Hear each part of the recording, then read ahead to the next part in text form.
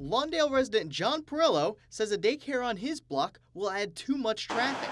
But his local zoning board already approved a daycare weeks ago. I don't think it was done correctly. It was too fast.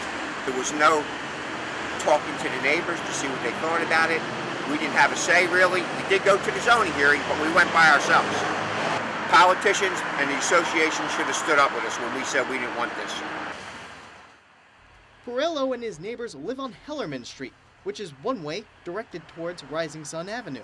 The My Little Doves daycare will open at this intersection, which Perillo says will add more traffic and double parking when parents drop off their children.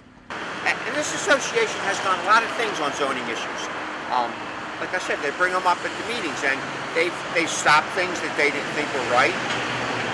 I mean, it's not that they don't do anything. I don't want to get that message out there. It's just this particular daycare right here, like I said, was where I think they dropped the ball. But Sean Larimore says many of her customers ride buses. Larimore owns the Circle of Joy daycare at the 6600 block of Rising Sun Avenue. Rising Sun is very strict.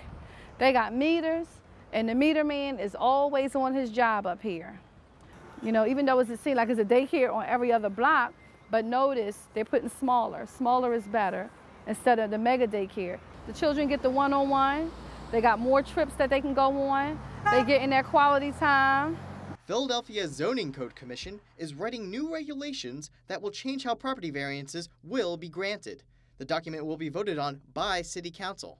Megan Paolini and Ian Romano, Philadelphia Neighborhoods, Northeast Philadelphia.